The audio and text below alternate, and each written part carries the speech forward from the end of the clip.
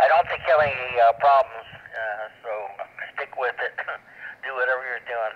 Anyhow, you have a great afternoon. The weather's fantastic. I feel bad for the people on the East Coast. Hey guys, welcome back to Heavy Metal Horizons, and I have here what I think is the ultimate off-grid ham radio. So this is the Leixen Man-Pack Mobile Transceiver. The model number is VV-898SP.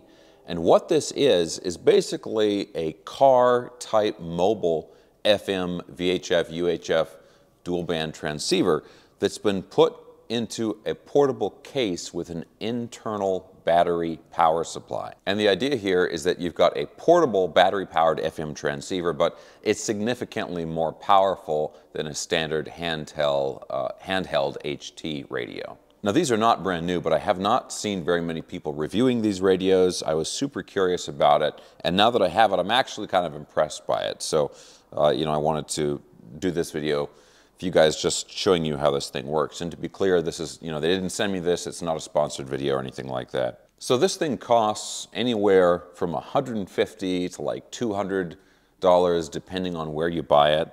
I bought this one off of AliExpress, so I think I got it for like $158. One thing that was a little strange was they shipped it in two separate packages. One package contained the radio unit itself. The other package had the microphone and the power supply and all the other stuff that went with it. And those two packages arrived at different times, which was a little annoying, but now I've got the whole thing here.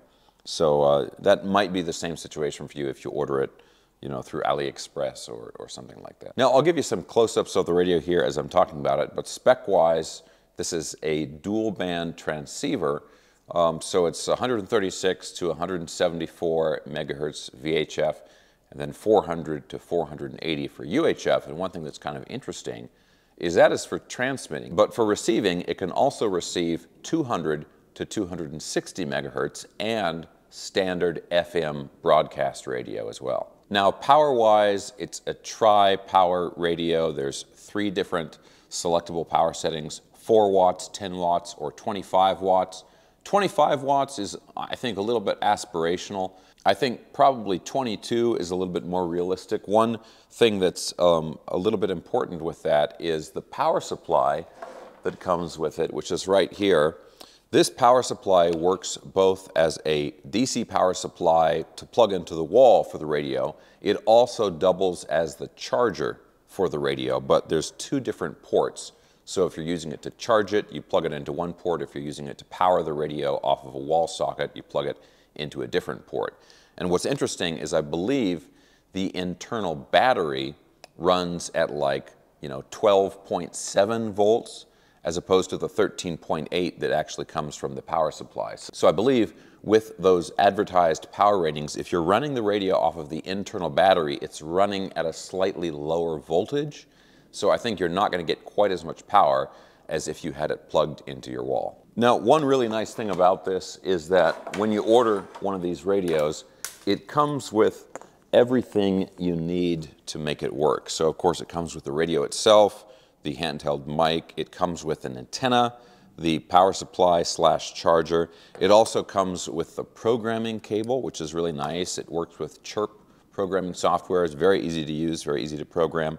It also comes with a cord to plug it into a cigarette lighter in your car, but what's odd is that the plug that goes into the radio, there's no way to plug it in when you have this external case on here. So I think they just included it in case you wanted to remove the radio itself from the case with the battery in it and permanently install it in your car. Then you can use this cable here.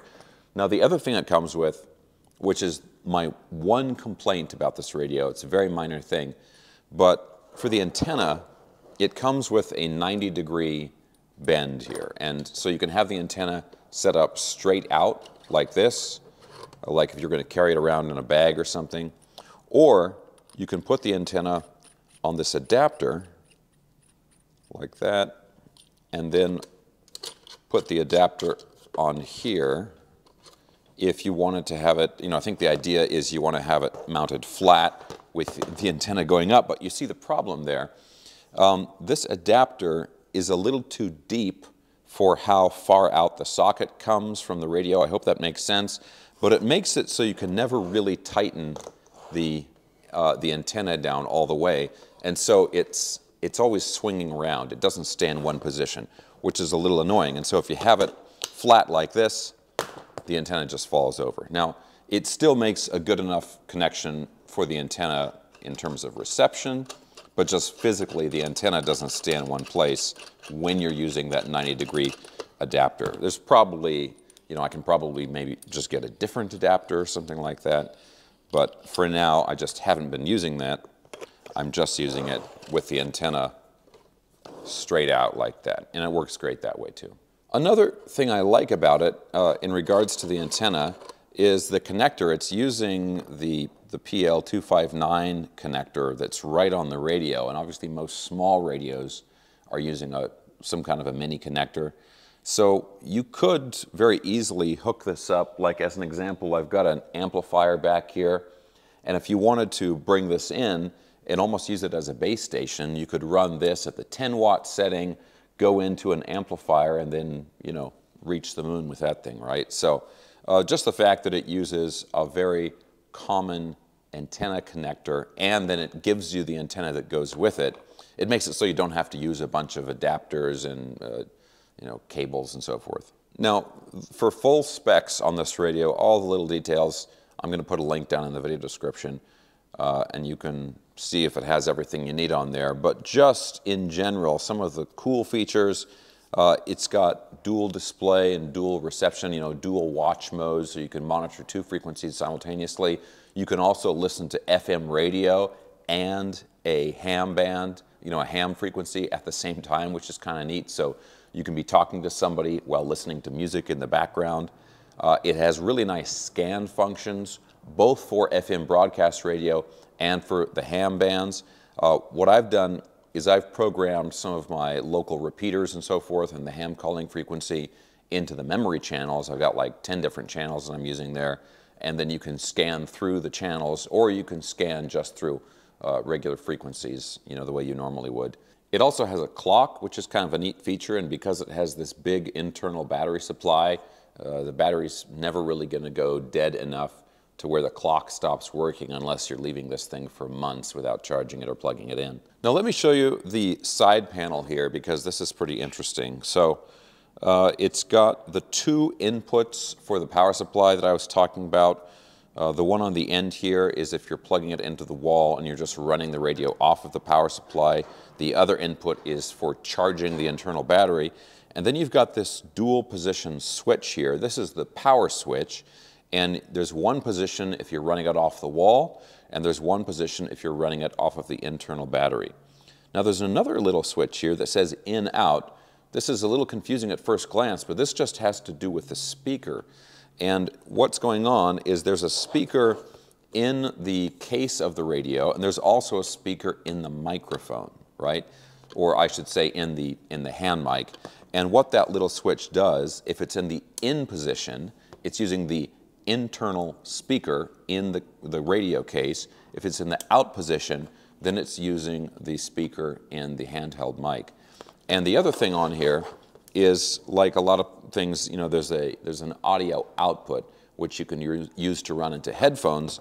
And what I'm going to use it for, and a big part of the reason why I got this, is I want to use this for as an aeronautical mobile ham radio. So I'm going to have this in the airplane, and then I can run this audio out into my intercom. So number one, hopefully I can hear it through my aviation headphones, and number 2, so I can record it when I shoot videos doing aeronautical mobile radio operations.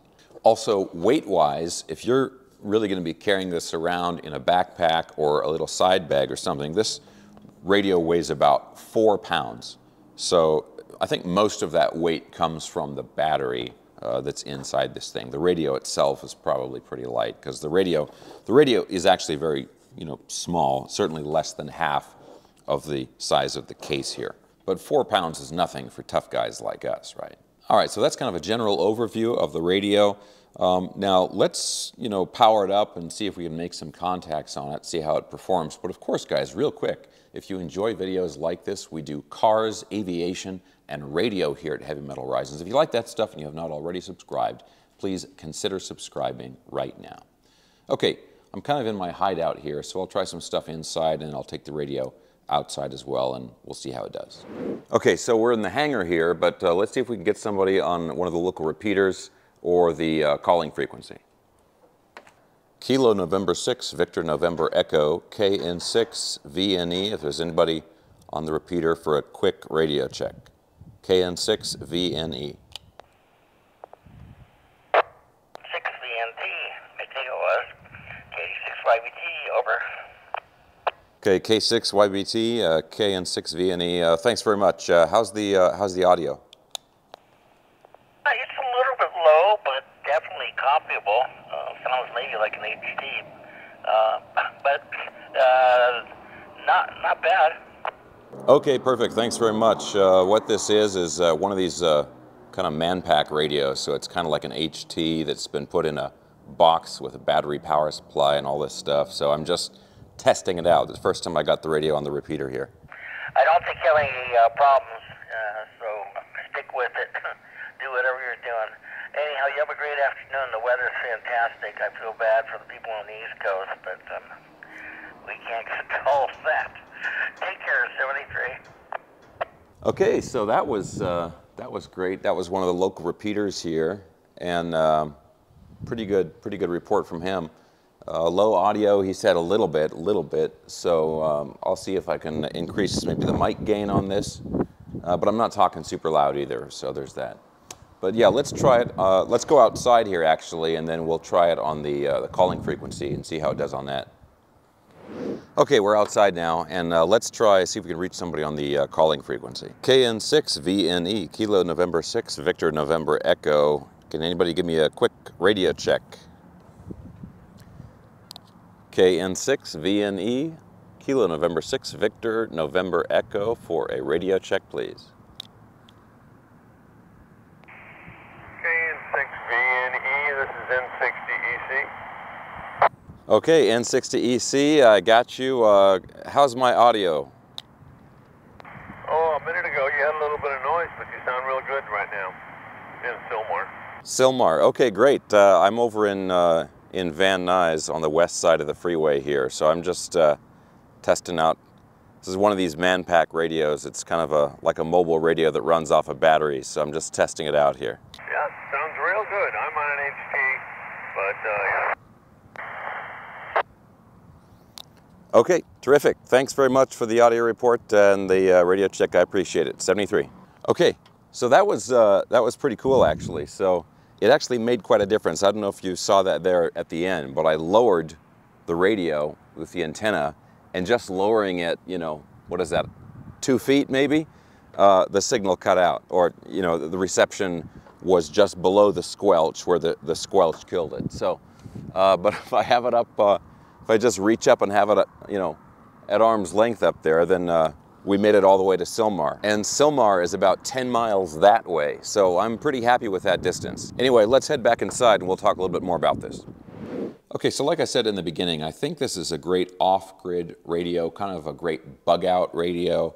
What's cool about it is that you can get power levels that you would normally get from a car-mounted radio, but you can get it in a truly, not quite handheld, kind of, but a portable radio. So you can still get a good power level, but you're not tied to your car or tied to the electrical grid or anything like that. The radio itself works really well. It's got good coverage.